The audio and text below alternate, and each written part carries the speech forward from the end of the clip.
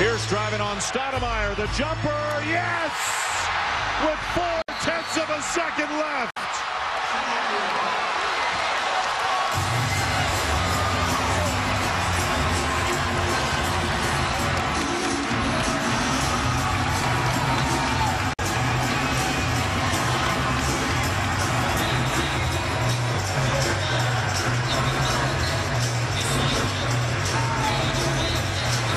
What a shot by Paul Pierce.